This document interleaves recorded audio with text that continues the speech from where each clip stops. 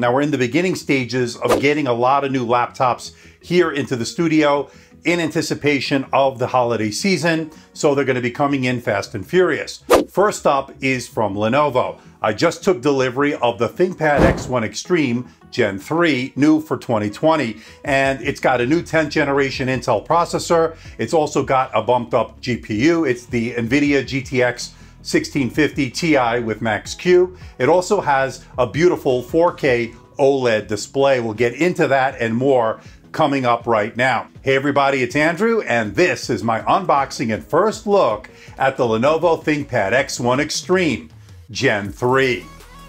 Coming up.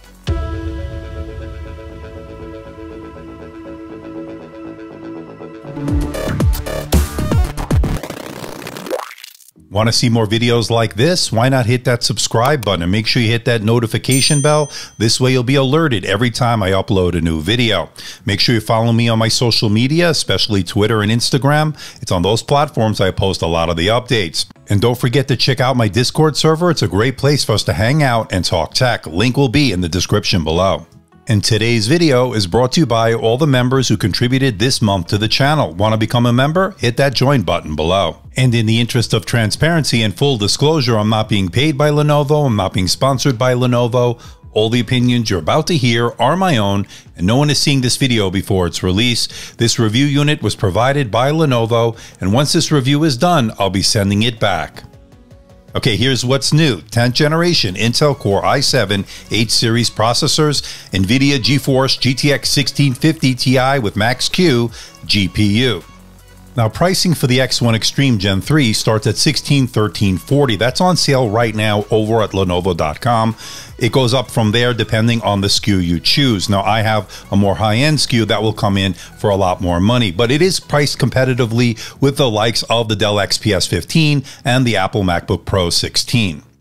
Now, you can get it up to a Core i9 processor with the 8 cores, of course. That right now seems to be unavailable or temporarily unavailable according to Lenovo's site, but check the link below. I'll have the latest pricing and availability. Again, it'll be in that link below. Now, the unit Lenovo sent me has the Core i7 10850H, a 6-core processor with vPro. And with specs and pricing out of the way, let's find out what you get inside the box. Let's open it up. You get your 135-watt power supply that uses Lenovo's own proprietary connection. You also get the extension cord, along with some safety and warranty information. Now, of course, you get the unit itself. Holding it for the first time, you gotta love that premium feel of that carbon fiber, along with its slim, light design. I actually like that premium look. Now, the starting weight for the non-touch model is 1.7 kilograms or 3.75 pounds. Now, I have the touch model, and that comes in at 1.81 kilograms or 4 pounds, making it light enough to carry with you on the go. Definitely portable. And you gotta love that carbon fiber exterior with that magnesium alloy chassis. It's definitely durable, made to take a licking and keep on ticking. But one thing of note, it will still be a major fingerprint magnet. You will be wiping it down quite a bit. You now get the X1 logo branding on the lid. Now that also lights up as it has always done, but this is the updated logo they've been going with in 2020. Now, to put its size into perspective, here it is next to the 2019 MacBook Pro 16. As you can see, very similar in terms of the footprint. And here it is next to its chief competitor, the Dell XPS 15 9500, and as you can see, the XPS 15 definitely has a smaller footprint. And don't worry, I will be doing a head-to-head between these two competitors, so stay tuned for that. Okay, as we always do, let's check out the port selection. We'll start off on the left side. We get your power port, 2 Thunderbolt 3 ports that do data charge and display out. That means they're full service. You get an HDMI port for display out and a 3.5mm audio jack. Moving over to the right side is a full-size SD card reader, which I love to see, 2 USB-A ports, and finally a Kensington lock port to round out all the ports. Notably missing is an Ethernet RJ45 port. And once again, Lenovo makes it very easy to access the inside of this laptop. All you need to do is loosen the captive Phillips head screws, pop off the bottom plate, and you're in. Now, once inside, you'll notice the dual fans for cooling. We'll talk about fan noise and thermals in the full review, as we will the 80 watt-hour battery that you see here. We'll test the battery life and, of course, charging times. That's all coming up. Now, the good news is the RAM is slotted in. There are 2 RAM slots. My unit has 32 gigabytes of DDR4 RAM, and there are 2 SSD slots for you to expand out the storage. So that gives you a lot of possibilities when it comes to upgradability. The Wi-Fi card is soldered into the motherboard, so you won't be able to upgrade that, but the good news is it's Wi-Fi 6, making it more future-proof, and it's also a Bluetooth 5.1 combo. And so far, they're both working well.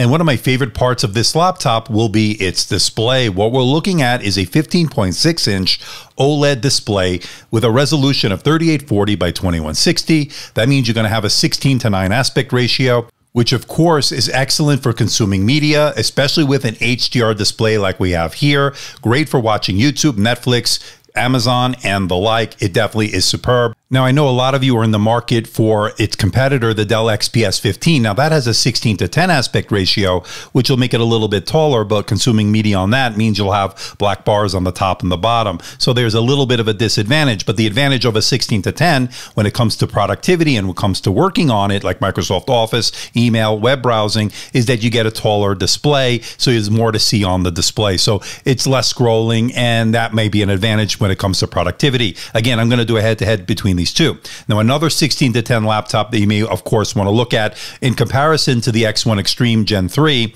is, of course, the Apple MacBook Pro 16, and that, of course, has a 16:10 aspect ratio as well. You're looking at a very bright display, more than 400 nits. I actually measured 412, but I'll bring you all the metrics in the full review. But rest assured, you get the really deep blacks, the excellent contrast, the really vibrant colors that are hallmarks of an OLED display. This certainly doesn't disappoint. And it also doesn't disappoint when it comes to the coverage of the color gamut. You're looking at 100% sRGB. Again, this is a good choice for those content creators that do Lightroom, Photoshop, and of course, video editing. It's an excellent display to do color grading on. And you gotta love the touch display. It's a multi-touch display, very responsive, another great way to navigate through the OS. So this is the front-facing camera on the Lenovo ThinkPad X1 Extreme Gen 3 here for 2020. It's a 720p, 30 frames per second webcam. It's an infrared webcam. That means you can log in with face recognition with Windows Hello. I'm curious to know what you think. Let me know in the comments section below. Good for Skype, good for Zoom? I want to know. Now, I like the fact that this unit has the Think Shutter switch, allowing you to turn off your webcam, giving you more security and privacy. And there's a fingerprint scanner located on the right side of the keyboard, as you see here. Great for Windows Hello login, great added layer of security. Now, there are bottom-facing speakers on the X1 Extreme Gen 3. Let's give them a listen and compare it to the MacBook Pro 16 as well as the Dell XPS 15. Let's give it a listen.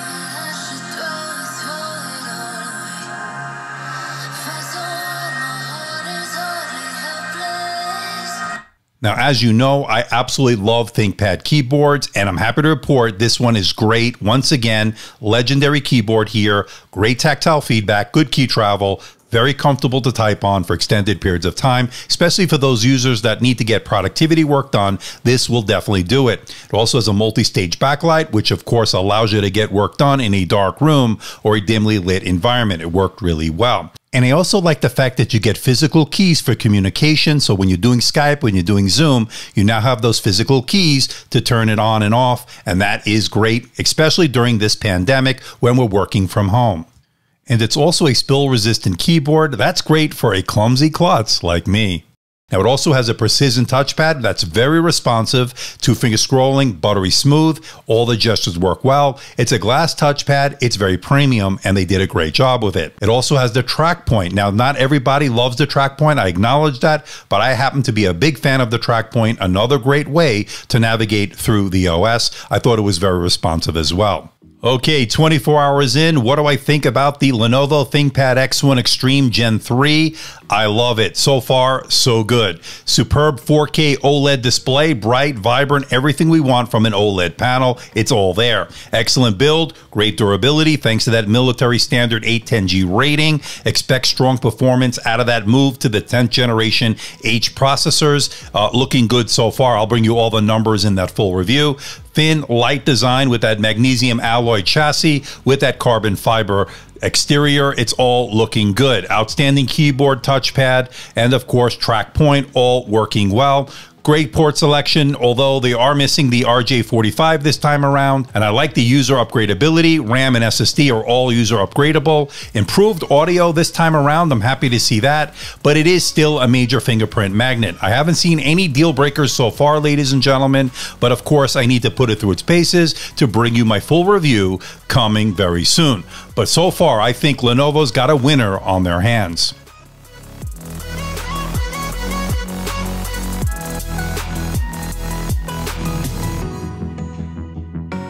So what do you think about this bad boy, the X1 Extreme Gen 3? Thin, light, beautiful carbon fiber exterior. You've got the magnesium alloy chassis, very strong and durable with that military standard 810G rating.